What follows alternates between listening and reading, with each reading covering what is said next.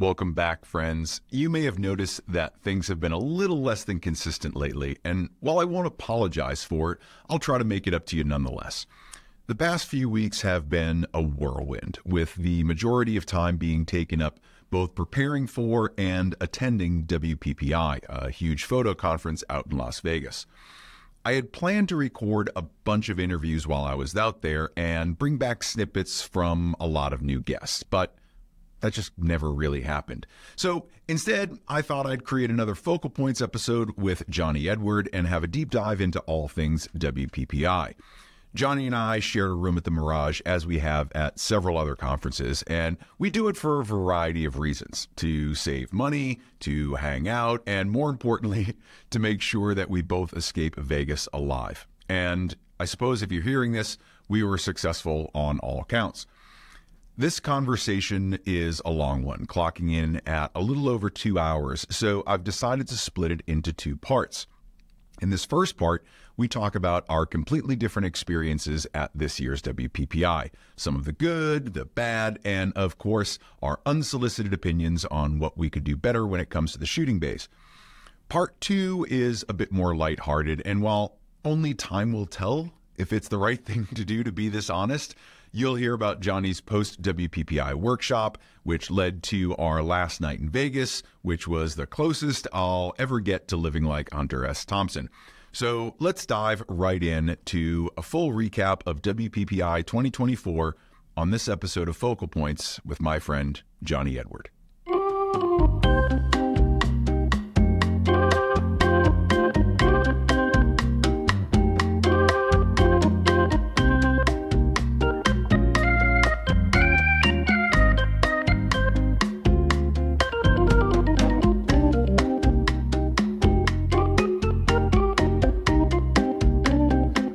Actually am digging the new setup. You put new shelves in and some old cameras, and yeah.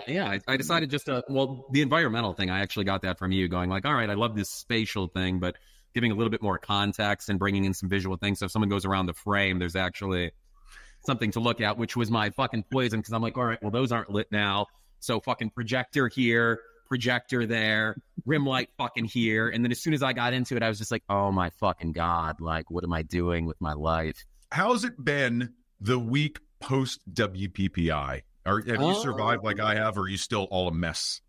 I'm good, but I'm still a mess. You know, I think I'm a good mess. I think there's always a refractory period for me after these conferences. I'll say I felt the best after this that I've ever felt after a conference. But it was just the sort of emotional, social taxing of it all, the cumulative effect. And it was really good. By and large, I met great people. You and me hanging out the entire time was wonderful. There were all these really positive aspects, but it's just, I am an introvert extrovert, and that extrovert part of me was very well fed, and the introvert part of me was completely fucking starved.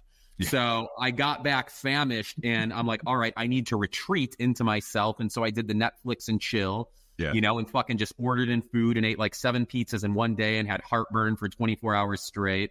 But then there were all of these looming things that I still needed to do for stuff that was upcoming. So I gave myself about 24 hours of nothing, and then automatically was like, all right, I have to jump back into the fucking fire now because I'm so behind the curve.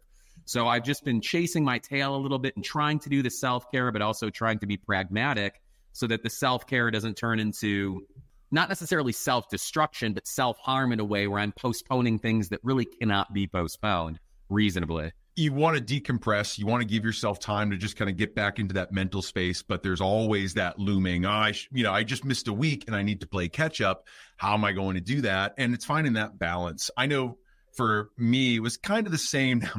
My introvert got fed because I basically shut myself off from society all week. And then my extrovert side at WPPI, I forced to happen because it took me so long to get back home after your workshop. That Friday night, hung out. We'll talk about that Friday night in a little bit. The Saturday I spent at the airport and then took the red eye home. While I'm taking the red eye home, time changed, right? The time change happened. So by the time I landed, I was like that Robin Williams meme. I'm like, what year is it? I had no clue when I landed in Boston. where I was, what year it was. Did anything really just happen, or did I just dream this past week? So this whole week after WPPI has been really trying to just get my body clock going. And unlike you, I don't have a million things on my plate, but I was still trying to feel like I was playing catch up and get organized again. And I've got all my legal pads and all my to-do lists and all my things. And I still don't feel like I've gotten my feet back underneath me. So, you know, what I find really interesting is we had so much time, right? We'd meet up in the hotel room, be like, all right, what's the game plan? And I'd see you run off and I'd run off in a different direction. But we had vastly different experiences during the entire week. So I was fully just attending, hanging out, doing my thing. And you were in booths and teaching and modeling. I know every time that I walked by your booth, it was swamped. How did you manage the modeling and the teaching and the crowd control and all of that at once? I was getting so much sensory overload, I couldn't handle it. How did you do it? The best I could. That's probably the answer. You know, so for me, the modeling thing is fun for me. I'm not going to lie. Obviously, I like being in front of the camera. I wanted to teach. So I wanted to teach and speak at WPPI. They didn't give me that opportunity directly. I think it's something weird that's happened at the past couple of conferences where they know I have a certain look and a certain energy and charisma, and however we want to sort of categorize that. So they decide to sort of, for lack of better phrasing, pigeonhole me into the modeling thing, which is all well and good, but it's not where my heart's really at. And I feel like, in a way, who I am is misallocated when I'm just simply standing in front of the camera. And that's just my take. And obviously, I'm very biased in that. So my ask for them was, I'm like, listen, I'll do this in one of the bays. However, I don't want someone sort of like almost teaching or guiding or like bodyguarding me while I'm doing it. I still want to be able to interact with these photographers and teach them. And I probably bit off more than I could chew with that. But it gave me a chance to actually properly connect, because I feel like at these, you know, conferences, and of course we'll talk about this more in a bit, so often if there's a photographer, they walk up and they see the model and they're like, good, cool, right, thank you, I'm Bill, and they walk away. Right. And I wanted more than that. So for me, I think I always subdivide things in my mind. I've done this since I was a kid. So like, I can't look at the totality of something because the anxiety sets in and I get so fucking mired in it that then I'm like, this seems like a good solution. And that's not. For those of you who are just listening and you can't see, there was a gun to my head, not a real gun, but a finger gun, bang, bang. But I realized there's so much ahead of me that I just sort of get paralyzed. So I literally looked at the single person in front of me, you know, when I was there at the booth, and everything on the periphery disappeared. Yep. And so that's why I think I came across as so genuine, because I was. So if you were there, I'd be like, hey, Matt, what's going on? What do you have going on? Here's our lighting setup today. We can turn this on. We can turn this off. What are you feeling mood-wise? Like, this is what I can do. Here's some ideas for you, but I'm here for you. So what do you want? And I think in doing that, I allowed myself, like, each thing drained me, but it also recharged me because it felt more intimate. Sure. So if I wouldn't have done that and sort of like gone above and tried to connect in a more direct way with people, I think I would have just gotten eviscerated by the whole thing. But each little thing was a microcosm unto itself. And of course, by the time, you know, 1 o'clock hit, I was fucking famished, and they're like, you have to take a break. And I'm like, well, there's 20 people and I feel fucking bad because they've been here for 30 minutes and they had to whip me and tell me to go eat, you know, beef and broccoli in the back or whatever the fuck was staged. But I think it was really for me trying to make the most of it. Like, I've been at a lot of these conferences, and, you know, it's sort of like a high school lock-in at the bowling alley when someone sneaks in mushrooms and vodka. And so, you know, it's just been like, oh, we're fucking here and we're adults, but we're also kids and we're away from responsibilities. And I told myself, I'm like, well, that's fine. And that's well and good. But I actually wanted to make the most of it and focus on just connection in a way that I hadn't before. And so I probably haven't answered the question at all. I'm doing the politician thing. That's a great question. No, I think you did. So one of the things, I have a love-hate relationship with the shooting bays, right? Mm-hmm. So having experienced them for so many years at the Portrait Masters, it's always been a really cool thing to be able to have, you know, almost an infinite array of models and backgrounds and lighting setups. And you can go and really create stuff for your portfolio or just learn different lighting setups or learn how to interact with the model. Like, I really loved that. The hate side of it is that because I rely so much on connection, I only get 2 minutes, maybe 3 minutes. Now, the way that I shoot, I like to try to be intentional. And I say, all right, I'm going to go into this booth with this lens. I'm going to take 3 frames. I'm going to switch to this lens, take 3 more frames, and then be done. That could take me 2 minutes. It could take me 10 minutes. I have no idea what I'm walking into, but usually 2 minutes is plenty of time for me.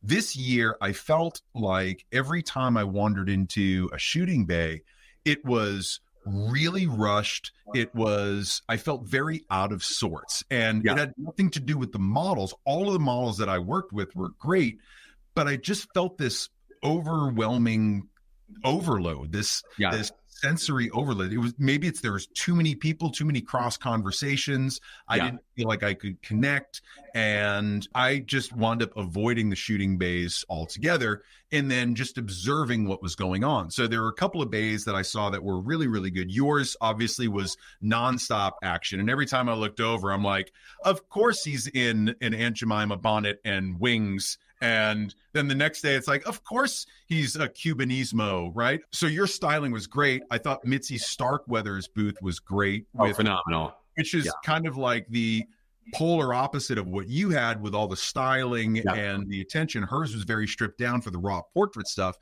And people were having a blast with it. And I love that. A lot of the other bays, what I saw was the paparazzi, the piranhas, right? So even while one person is engaged with the model and working with them, you've got crowds of people around just shooting over the shoulder. One, it's annoying. Two, it's annoying to watch, right? Because they're so consumed with that, people aren't getting out of your way, just being societally polite. The third thing, and I had to wonder this as a photographer, I'm like, what pictures are you getting with that? And I saw it all week. It wasn't just the shooting bay alley. It was everywhere. Oh, it was. It was TPM. It was the parties we attended and those things. Everything.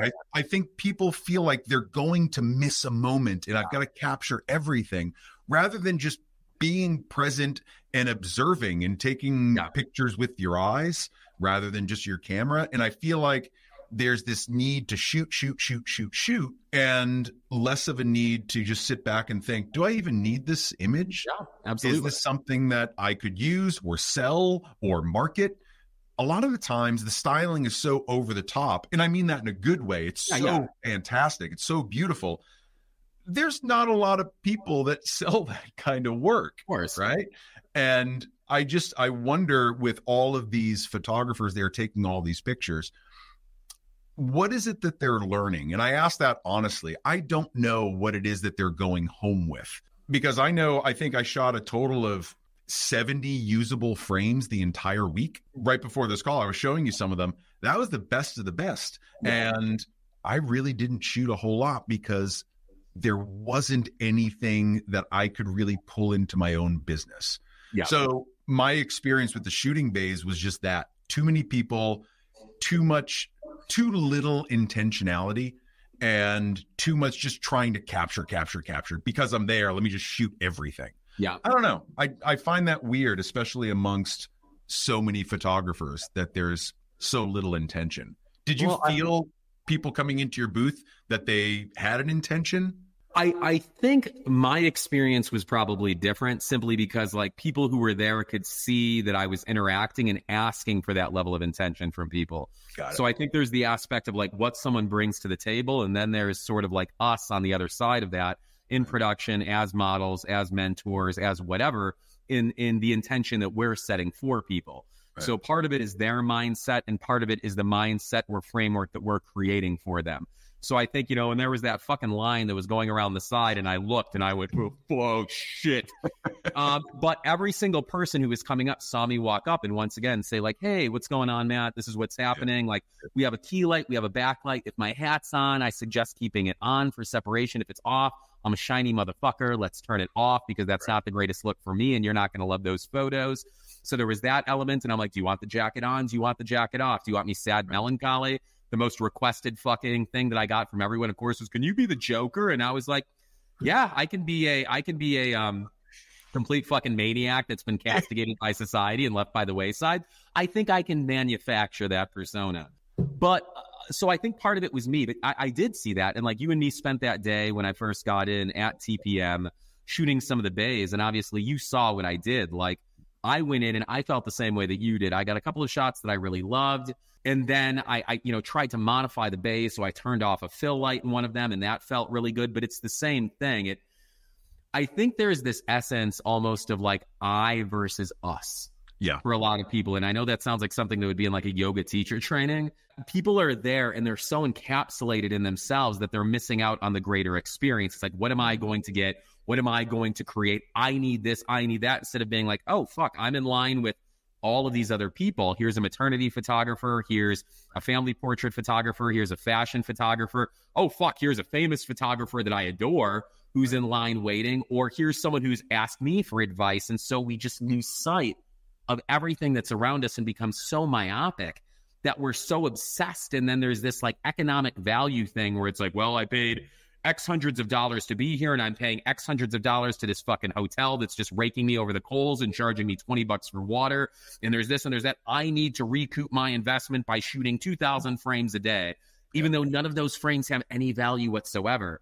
But I think it's just people being too wrapped up in and lost in themselves and their experience, and in that closing themselves off to the greater experience and the greater connections. And for me, that's what it's really fucking all about. But it's just a different mindset given where I'm at in my journey, and I know you feel similarly. But to come back around, yes, I absolutely saw that. I absolutely experienced that. And I think Mitzi was a great thing, her having people prompt, like essentially forcing the photographers who were at her bay to interact, change the dynamic.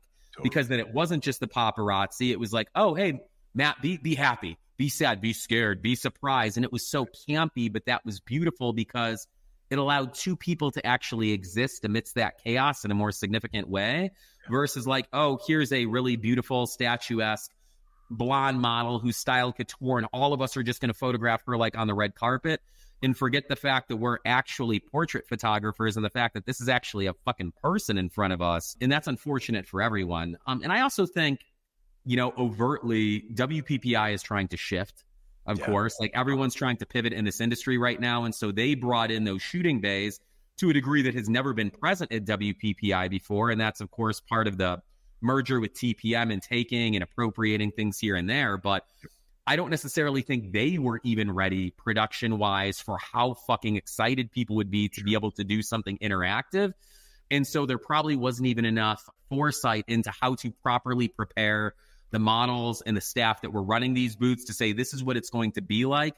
This is how we deal with things. This is how we mediate and set precedent and tone and intention. And that's not a fault of anyone. It's just the nature of evolution and how these things sort of move forward. I don't think they were prepared, the powers that be, right? Because they introduced the shooting bays a couple of years ago. Yeah. And when they first got introduced, I want to say it was 2 years ago that they first introduced shooting bays. And people didn't know what they were or what to do with them. Last year, they were a little bit more integrated and people started to get the feel for it. This year, it seemed like there was a lot of attention on it.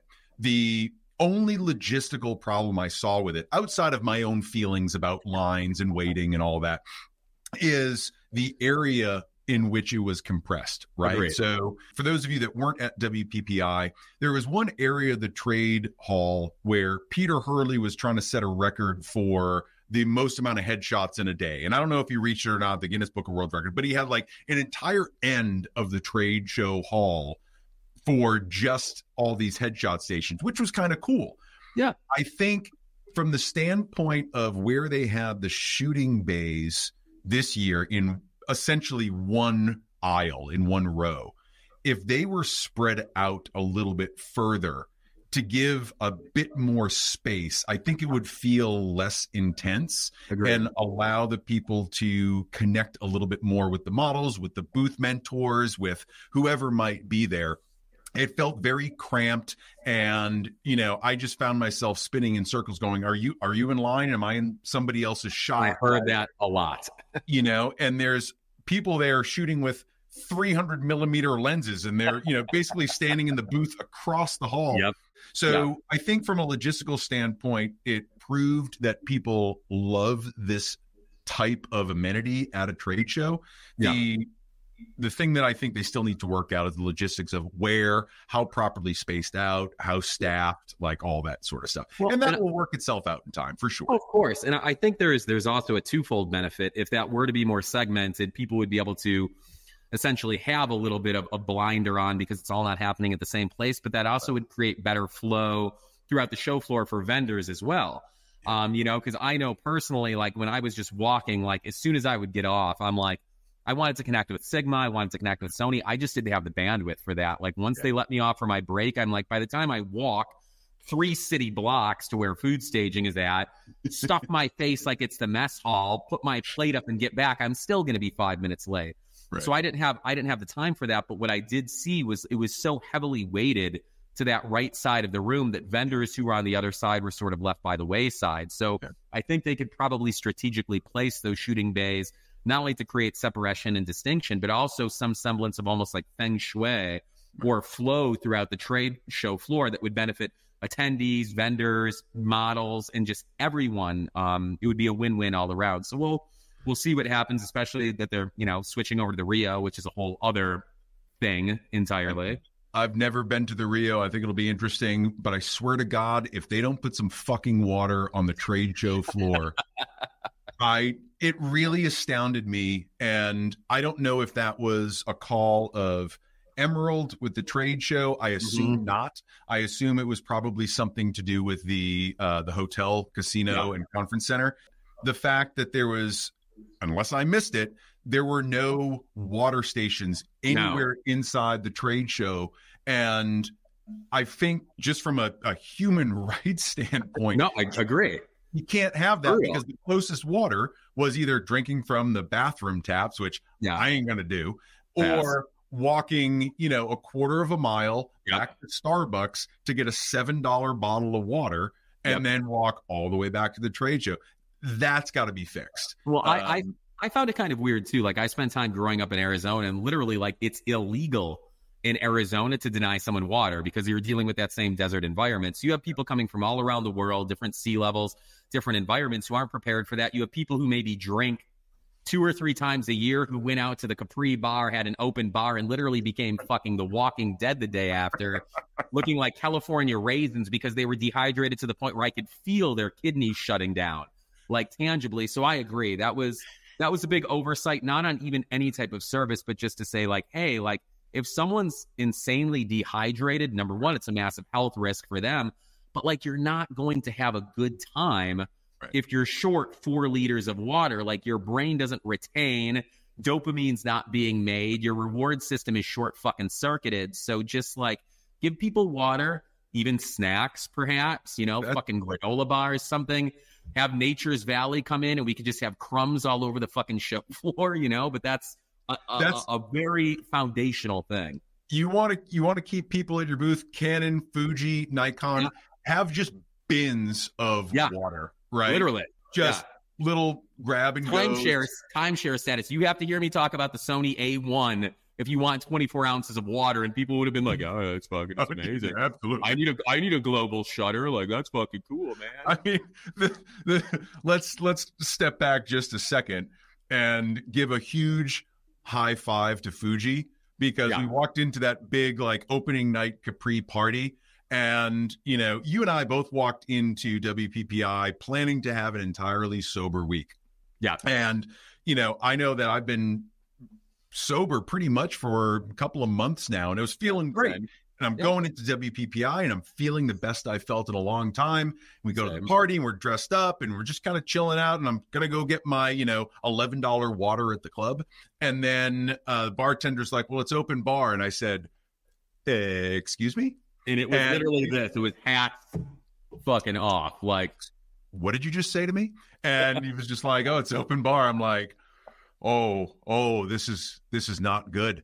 So that being said, while we did maintain moderate control that night, it's like they locked the doors and just shit went off the rails. It was a phenomenal party. Like, it was a great time. But like you said, it was like kids with no supervision. And we were only there from 9:30 to maybe midnight, thereabouts, whenever they closed the club. Yep. And it was the most crowded I'd ever seen it. People were dancing on poles, bodies everywhere, just people stumbling from bar to bar. And then everybody spilled out at the same time with that same 1,000-yard stare, like, what manic dead shark, where am I, what am I doing? And oh my God, we've got to get up in 3 hours to start the day. It was a great party. I had a really, really good time. But that kind of set the stage for the whole week of saying, all right, we're definitely going to need more Gatorade. I'm going to Walgreens. What do you need? On that note too, this is completely sort of, I mean, it's a line, but also it's not. What's curious to me about the corporate entities, and of course, like, we can talk about all these brands, ultimately they're all just, these large corporations, and they have their own agendas. But you take someone like Fuji, like, they're fucking rad. I know you're a Fuji shooter. I've been trying to get my hands on the GFX system for literally years now. I've been talking with them, and I've been on the waiting list. I was supposed to have it at TPM last year. I didn't. So I'm like, the amount of money that was allocated to that party, and once again, there's no regrets from me. Like, it was fucking rad. We had a great time.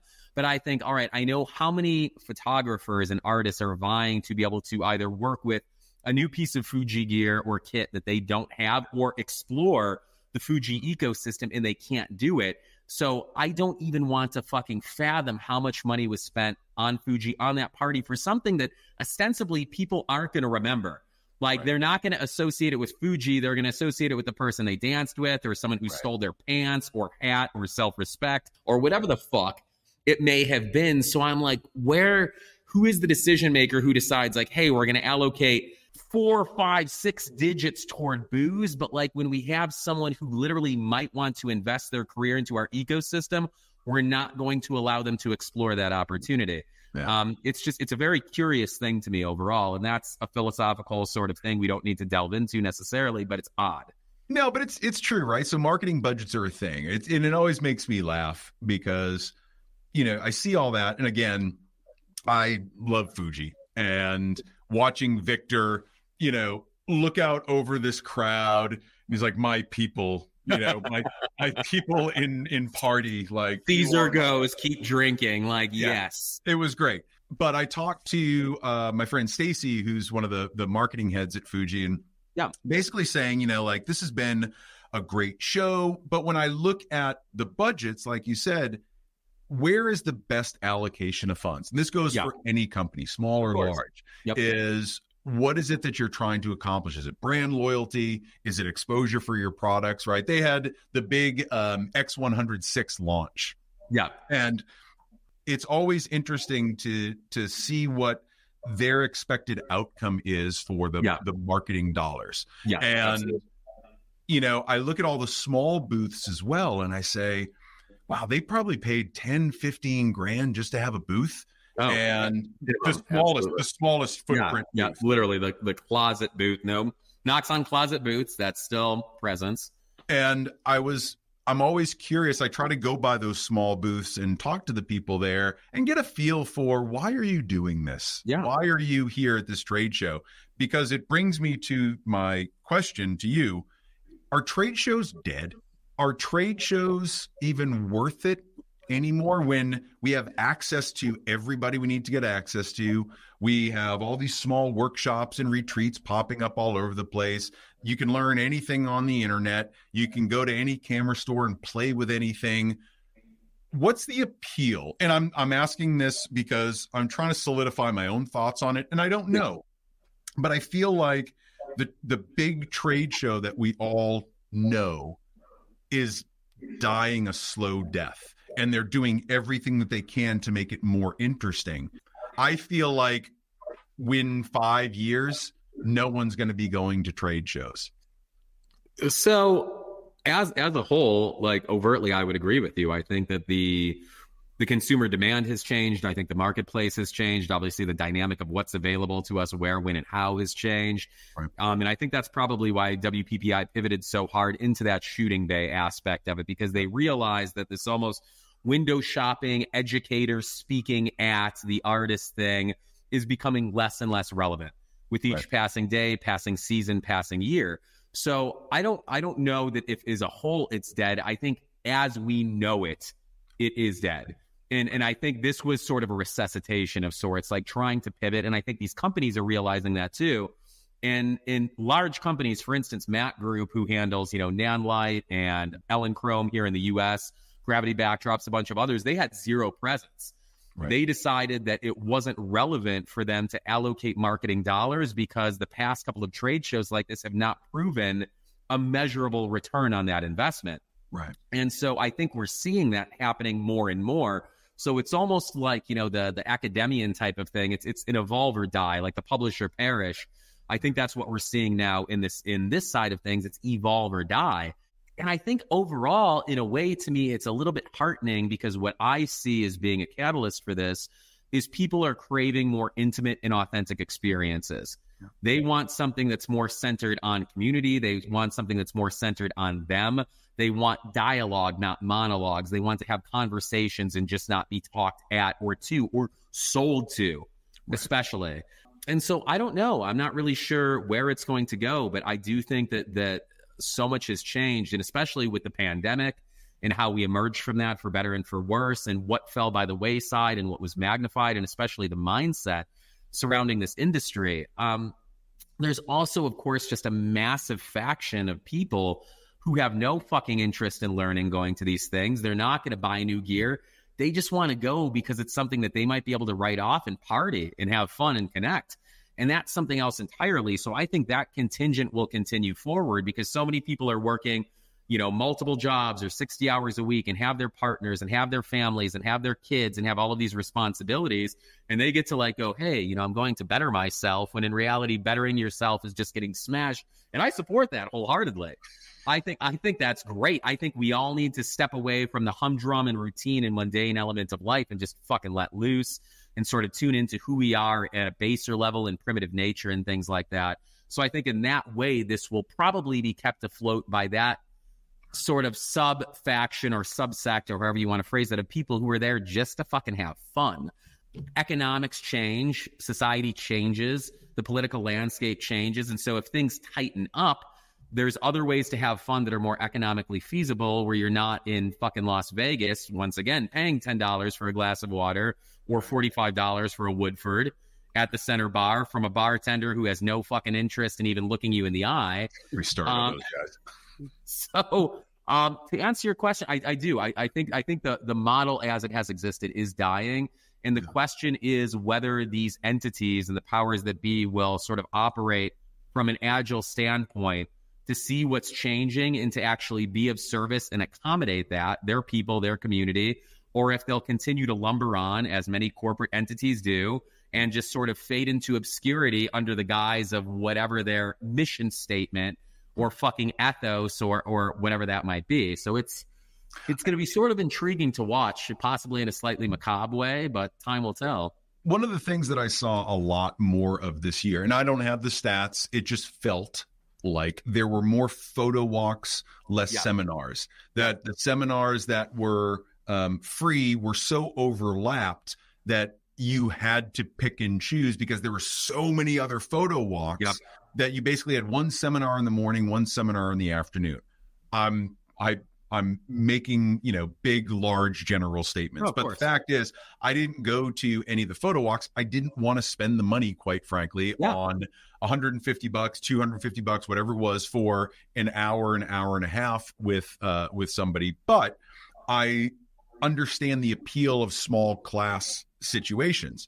Now, where I think there's room for brands is, rather than having these photo walks, or infuse the photo walks, like I think Fuji did some photo walks straight from their booth. What you did with your workshop at the end of the week was, bringing in lights from Nanlite and, styling from So Trendy, and having all of these different brands work at one workshop in cohesion was a great way to expose really interested parties to a brand, to interact with it, to really play with it, not so much on the show floor where you're being pushed a coupon or a QR code and just go learn more about it here. Shuffled along. Yeah. Just shuffled along. I think if there's that level of interaction, there's room for more of that.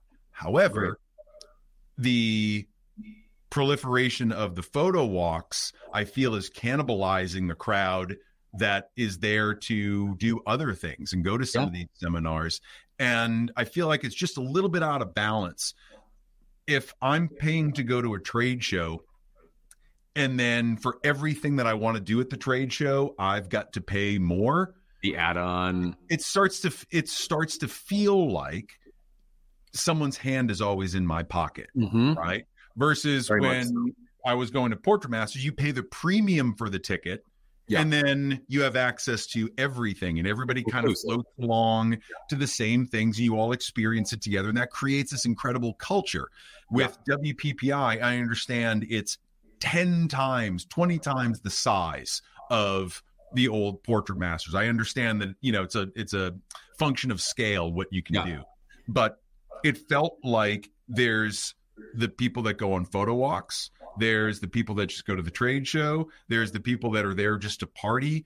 And it feels disjointed from a photography community standpoint. Yeah, agreed. Now, you step back a little bit and you look at the grand perspective, and it's great to have all that creativity in one place. However, I felt this year very disjointed in my interactions with people, and I found that I was just gravitating towards my circle of friends. Yeah. And even though I was trying to branch out and meet new people and network with different companies and vendors and had some great conversations, it felt a bit more scattered.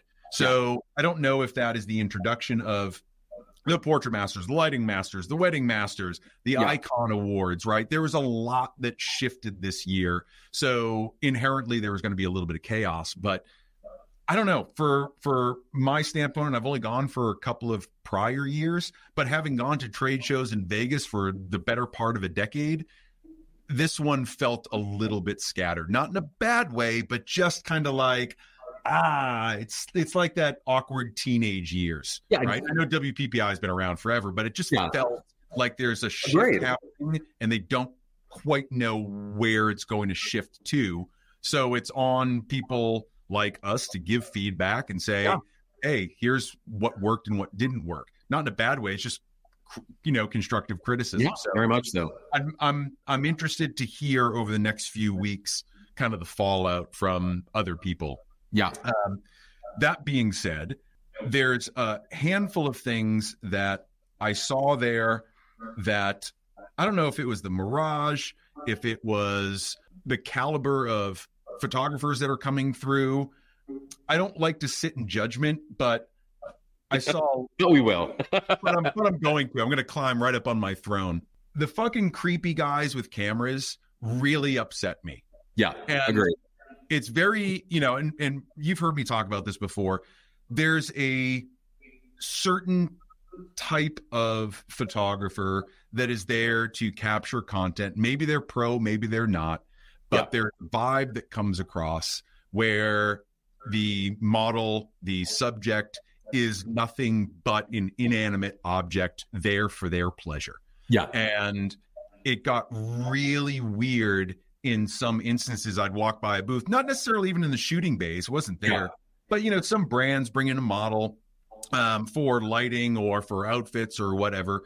And there's a woman, Mimi, tattoo model, right? Oh yeah, Mimi's amazing. Amazing personality, tons of fun. Yeah. And I saw her working in one booth for a brand, and forgive me, I don't know the brand. Yeah. But the amount of guys with cameras that just kind of descended and were literally shooting over shoulders and around and getting in angles, and there's no regard for who else is around. There's no regard for the model and their comfort. There's no regard for what the images are going to look like. There's no intentionality.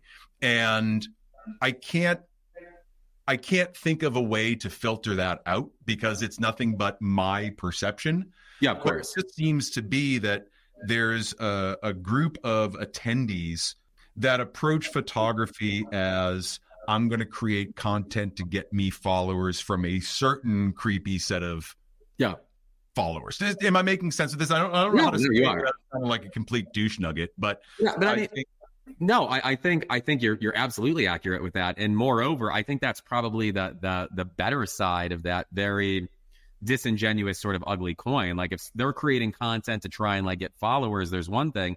I think there were a lot of people who were just interested in having power over another person and being able to objectify a person. So if it goes to this idea of, all right, I'm getting a return on this, I still get the goosebumps and it's like, ooh, yuck. But I think there were a lot of people who weren't even interested in taking it that far. It was purely like, all right, I can be in proximity to someone who I find sexy or, well, hold on one second. You're going straight to voicemail. That's why we should turn off our phones when we do podcasts. I've gotten sort of into contentious conversations with fellow photographers over the course of time, let's say the past half decade about this. But I do think that it's beholden to us as a community, as, a conference, let's say WPPI or TPM, as individuals, as artists, as entrepreneurs, as human beings to safeguard those who are in vulnerable positions. And I feel like the ball is more often than not dropped in that regard, where, no one wants to ruffle any feathers. And it's kind of like, hey, keep people safe, but like, don't rub someone the wrong way.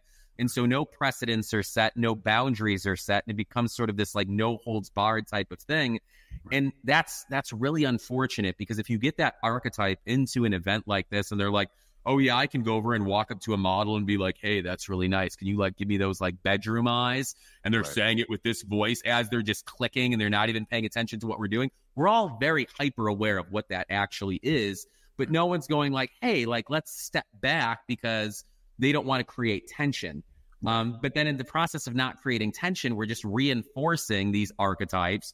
We're emboldening these people to carry on. And if they feel like, oh, I can do this in public, while I'm on display, while there's a professional model and a professional mentor and a professional booth and professionals around me, that gives them wings to soar into whatever awful shit they do in their personal lives behind closed doors.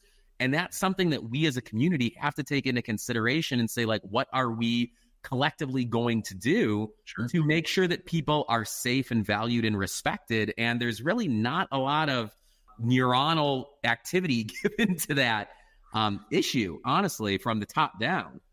We want to be polite. We want to give people the benefit of the doubt. We don't want to create waves.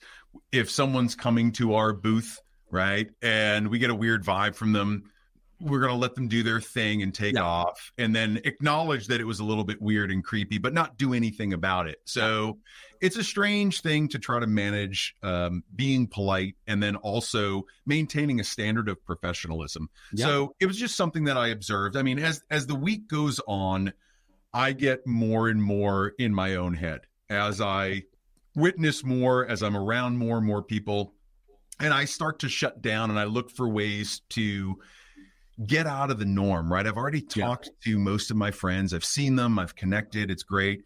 Now I'm just overloaded. There's so much coming at me, and I'm someone that needs quiet. I need just breathing room. And very rarely are you afforded that in the 5-7 days that you're at WPPI, because you're always running back and forth to something. And whether it's to just go back to your room to change your socks or get a $37, I'm just going to keep increasing the price, $37 bottle of water, or, I've got to get to this seminar, or I want to go see this thing at this booth at 3 o'clock. What I find that I do is I get very selfish and I start cutting people off and texting, hey, not going to make it, not going to be there. Can't do it, need some time, because I just want to sit down. And the interesting thing is we find, especially those of us that have a large community of friends that are scattered all over the country, that these are the moments where we have the chance to be together, right? And it's not the same thing as being on a Zoom like this, or even in a workshop. You have a finite time to see your friends and you want to spend a lot of time with them, but it's really not set up for that unless you want to eschew everything that you paid to go to Vegas for and just go hang out with your friends, right? Very much so. So I found myself, pulling away quite a bit, and it was the times where I could have quiet or got invited to a bar by a friend and just went and had a drink or a meal and just sat one-on-one. Those were my favorite times of WPPI because it's that real settled down connection. Everything slows down. You don't feel like you're at this breakneck pace, and you don't have 1,000 people shouting around you. I find that towards the end of the week, I started doing more and more and more of that, and avoiding the big group dinners and the parties. And while it seems to be introverted, it's more self-protection than anything else. I just very much so couldn't handle any more conversations. And I think what I noticed is throughout the week, there were a lot of people like that, just getting mentally worn out, not so much physically, but just mentally exhausted from doing all the things all week. Absolutely. One of the things that I was looking forward to all week was your workshop. And I wanted to talk about that a little bit because you and Paulina Gwaltney got together and created this workshop that was going to be a mix of your lighting teaching and her styling education. And Nanlite came through with what looked like an 18-wheeler full of lights in every way, shape, and form. And it was phenomenal. Let's talk about the workshop a little bit, because please. I got to see it behind the scenes and then also participate in it. And then we'll talk about what happened afterwards. The unseen veil lifted shit show on the back end. It wasn't a shit show. It was surprising turn of events. Yeah, absolutely. Put it at that.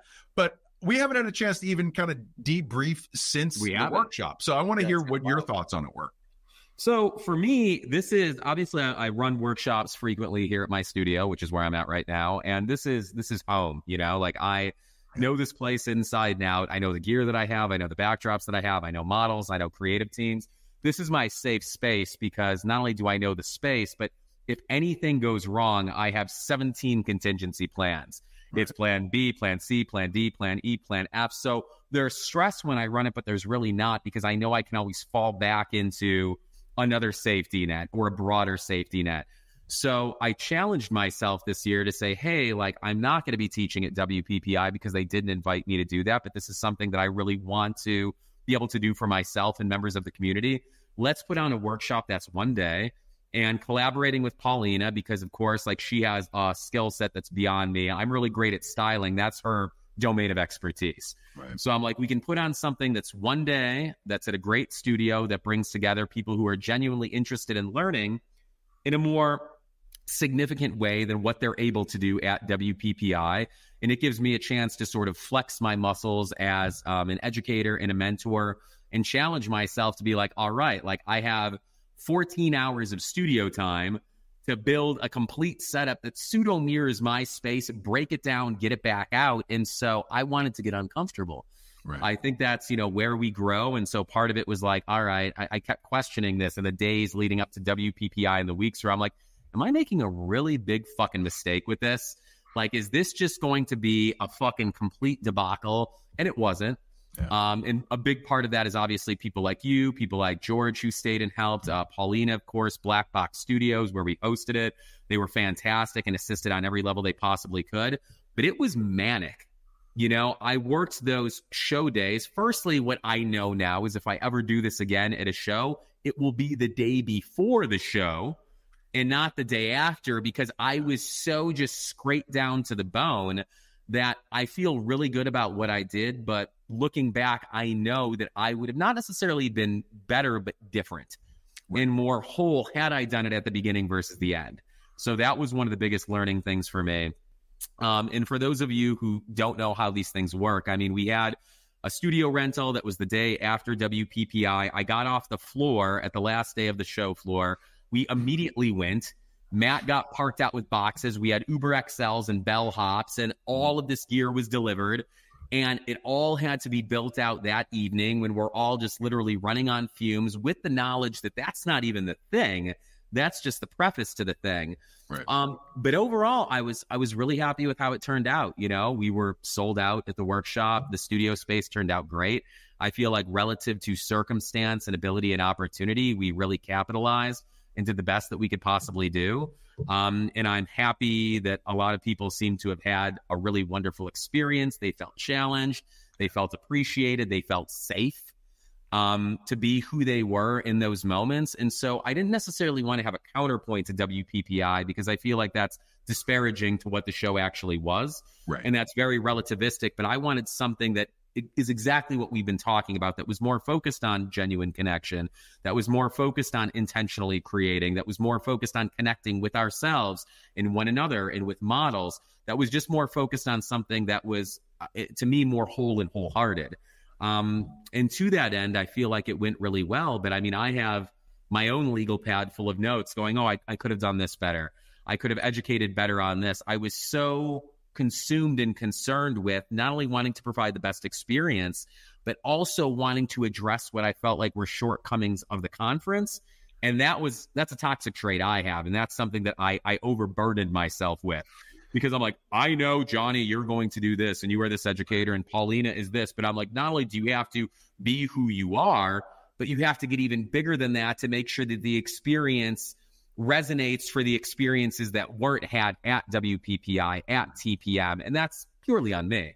But yeah, it was fucking chaotic, and it was fast, and it was a blur, and I still don't know exactly what happened, but I'm pretty sure it was fucking amazing, and I'll probably have to continue to process for weeks before that I gain some clarity on everything. Yeah, you know, from where I sat with it, in so far as helping with the setup, which that black box studio was phenomenal. What a space, what an amazing space they have.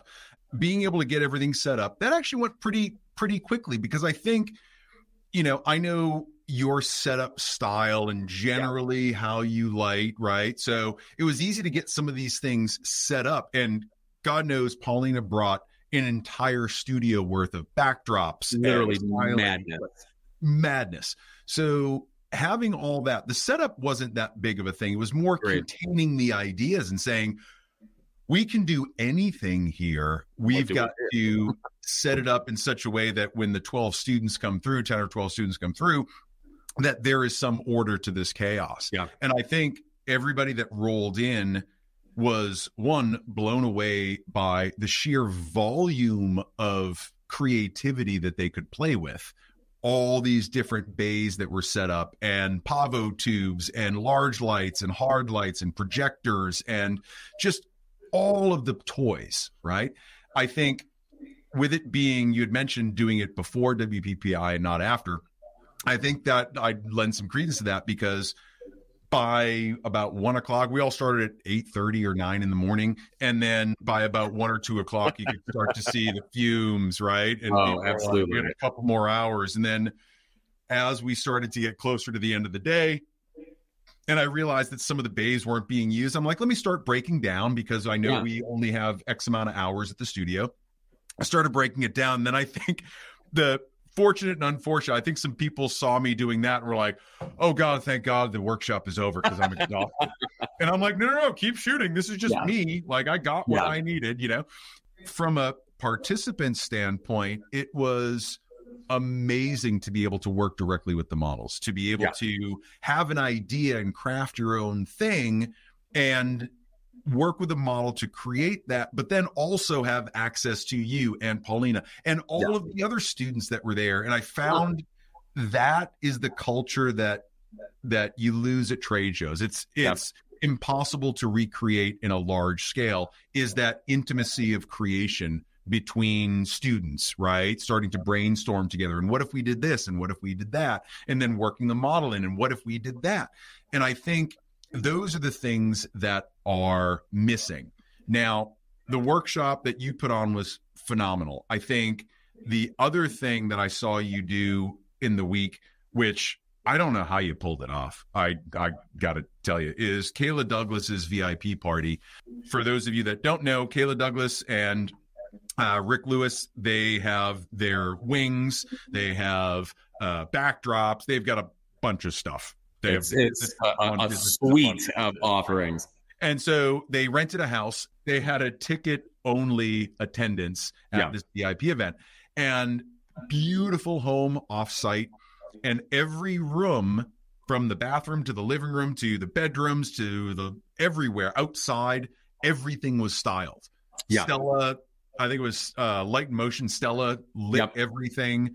But you and Paulina came in, like we went over early, a couple hours before the party started, and had to get everything ready. Yeah. And I don't know what was going through your mind as you were looking at these rooms and thinking styling, lighting. All I saw was Jonny zipping back and forth from room to room. I was just sitting at a table having a cocktail, and I just saw you like a Tasmanian devil. What was going through your head to get this thing all set up? So I wanted to create a relatively stress-free, effortless way for people to come in and see beautiful styling, see beautiful environmental elements, see beautiful lighting, and then engage with that. Right. And there's so many moving parts. To those of you who haven't been involved in productions like this, when it's done really well, it's almost like magic, because you're like, wow, that looked effortless. It is never fucking effortless. It is always very effortful. There is so much that goes into it, and so many moving parts, and the logistics and things invariably go wrong, because that's life. Right. And that's just the nature of it. So I wanted people to come in and just be able to have a good time, and to relax, and to connect, and still do those modifications and things, but for it to be more of a like, hey, I'm here, I'm going to have a beer or a glass of wine or a cocktail or too many edibles, as so many people did, and just and have fun and create some semblance of diversity. But first and foremost, you know, when I was setting that up, it's how I always operate. Like, there were these models there, and they were being styled, and I'm like, I want them to feel like kings, to feel like queens, to feel like royalty. I want them to see me sweating, because that's me giving to them, and they're going to be giving the rest of the night to everyone else. So I wanted to start with that precedent that, yeah, like, I'm here and I am who I am. If you happen to know me, if I have any cachet or notoriety in your mind, and I'm being of service to you, because you're going to be of service to so many. Yeah. And I think, sort of like WPPI and TPM, people come in and they have this really, I love it almost, and I don't say naive in a negative way at all. I think it's beautiful and wonderful. It's like a child, but this sort of naivety, and they're so excited to create that intention once again falls by the wayside. Yeah. And so as people started showing up, you know, they're photographing these models because they're stunning and they're beautifully styled, and it's this beautiful space, but like, you know, the light is at sternum level, and they're photographing, and I'm like, hey, everyone, I'm like, I'm not trying to be rude. I love how excited you are, but like, let's see what happens when we raise this above the eyes. Ooh, we can see cheekbones. Oh, there's life in the eyes. Oh, this is flattering. You know, we're not doing Frankenstein's monster uplighting on this individual who's there just unaware of what they look like or what they're doing, who's just operating on that professional sort of status quo wavelength. Right. So I wanted to make sure that everyone was being honored. And once again, that's just me being an empath. I take on too much, but it was the challenge too. That's one of the biggest reasons I went to WPPI and took on these things, was like, I wanted to some extent, and not in a macabre way, feel like there was a gun to my head. Right. And to say, like, this is go time, make something fucking magical, make something wonderful. The pieces of this puzzle are here for you.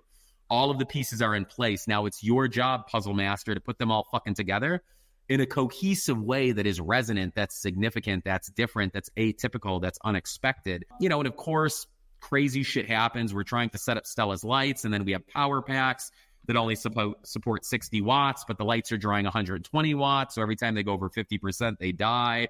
We have people kicking things over. We have rooms that aren't working. I'm trying to move these things in this beautifully decorated home, going, oh, this vase is probably worth more than my life and everything that I own, shakily moving it to the next thing. But it was just, for me, it was about everyone being able to be there and staying focused and being present on themselves, on one another, on the models, on colleagues, and just to be able to be there without the stress or the pressure or that idea that I need to create something significant, because so much of that significance was sort of built in so that they could just say, oh, this is significant, so I can simply be and be present and do what it is I want to do without those other variables coming into that equation. You know, I looked at that the party, and I wondered a couple of things as I sat there and took it all in. Now, I brought my camera with me, but I think I took more behind the scenes photos than I did of the model. And there were a ton of models there, and everything was just off the charts beautiful. Wow. Like, this house was just insane.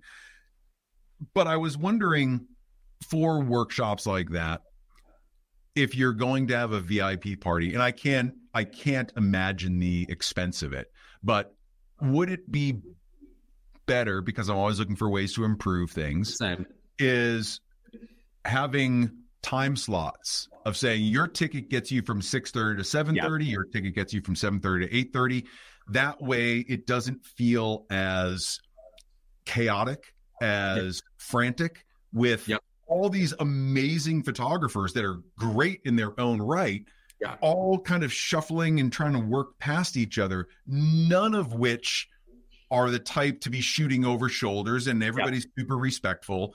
But at the same time, you get to a point where time is compressed and you want to get all the things. So you start to have multiple photographers in the room at the same time. And it does become like that thing where you're almost missing out on the action starts to build, and it feels rushed. It feels forced. So I'm wondering if there's that. Secondarily, you know, is there a laminated Bill of Rights for photographers, or rules of the road that we hand out at the front door saying, here's the deal.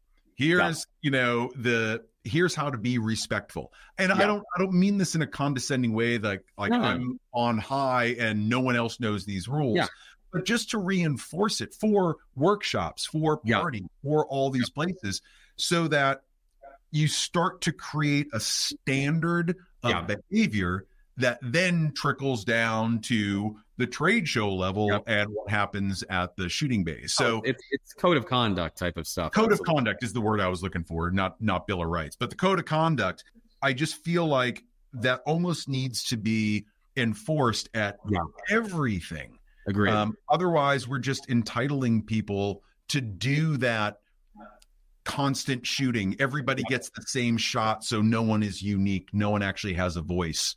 And I don't know, it by no means was a bad time. I'm not saying that at all.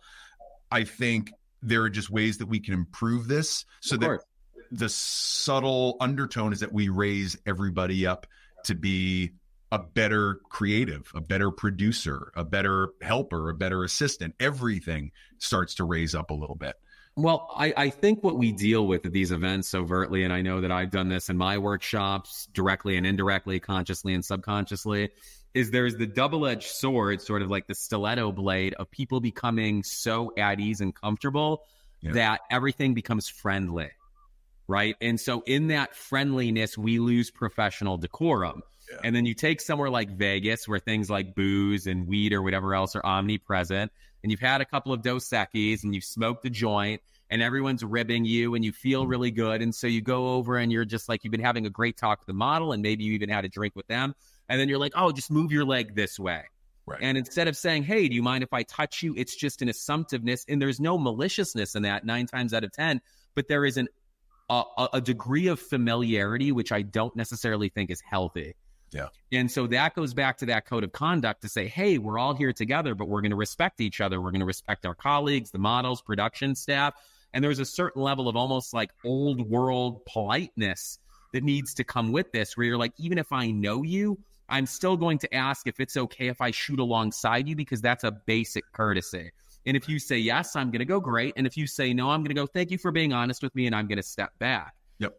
That just blurs, and then everyone's trying to get everything, and everyone's exhausted, and everyone's just a little whatever they are. So I agree with you 110%, but this has to be something that is macrocosmic. Yeah. Because if you only are faced with that type of code of conduct, or whatever we want to call it, in one specific instance, it's so isolated that it can't possibly bleed. So this has to be a sort of industry-wide effort to say, when we come together in mass, whether that's a mass of 3 or 3,000, These are the basic things that we do for ourselves and one another to make sure that everyone is being respected, to make sure that we're operating with a certain degree of professionalism, and to make sure that everyone feels comfortable and safe and at ease, because that's how we all get the most out of it. Yeah. And that's definitely an uphill battle, but it's one that we have to sort of step into, because if we don't, no one will. Yeah. The way that I've always looked at it is that if you're not actively pressing the shutter button, meaning you're not the one that's shooting the model right there, the subject, whoever it might be, then you immediately fall into the role of assistant, and you're looking around. Hey, do you want me to change your lighting for you? Cool with this? Do you need more space? You know, what about this? I don't see enough of that. It's just people assume the identity of photographer, and they don't want to revert to being an assistant or, you know, a producer of some sort.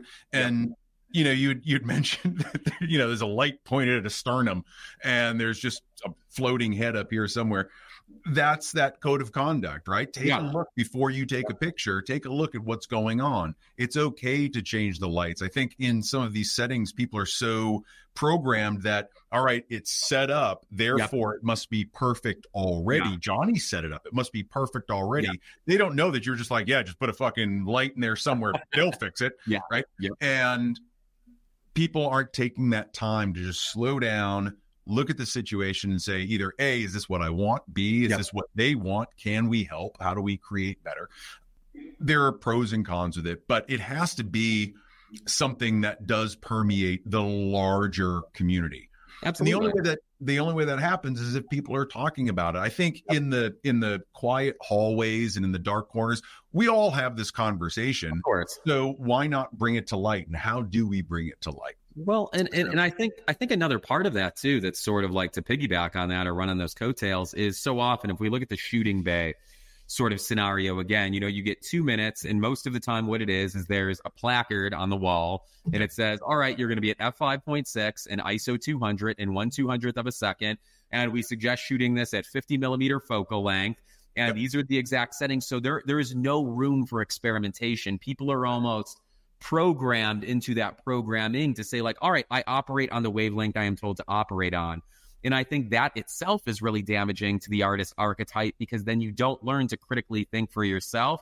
You simply regurgitate based on what it is you are being force-fed.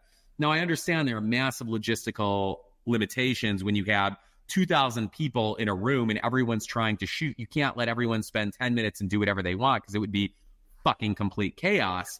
But I do think that there's room to build in to say like, hey, maybe you can't move the light, but you could turn this light on or off, sort of what I was trying to do. Or maybe, you know, you can turn the model this way, or here's a piece of styling you could add to or remove. And that way people have to be more active in the process of creation and think and operate on a wavelength that is their own, rather than the common consensus of what is right or what is wrong. And like you said, I think that's what happened at the VIP party. People were like, oh, you know, the Stella crew was great. They were going around and setting things up. They weren't interested in designing lighting. They were like, holy fuck, we need to get all 20 of these lights out so the person who's designing lighting can do what it is they need to do, which is the nature of production. But I didn't have a chance to get around, or Rick or whoever else. And so someone's like, oh, there's a light here and it's on, like, we're good to go. Without going like, are we good to go though? And that's simply because everything else they were exposed to were like, when a light's on, you shoot. When there's a model there, you shoot. It's that simple and reductionist. And the problem is, I think people take that mindset back to their clients, back to their art, back to their studios, where they look at things and then suddenly they're at this stalwart place where they're frozen because they're like, well, what do I do? And that's the artist's fucking quandary, is what do you do and why? And so as conferences, as businesses, as educators and mentors, I think we need to do a better job of not just giving someone something, but explaining to them what it is we are giving them and why, and asking them to ask themselves if what is being given to them serves them and the person in front of their camera or not, and then giving them at least a little bit of freedom to pivot or change if the answer to that question is not a definitive yes, it is.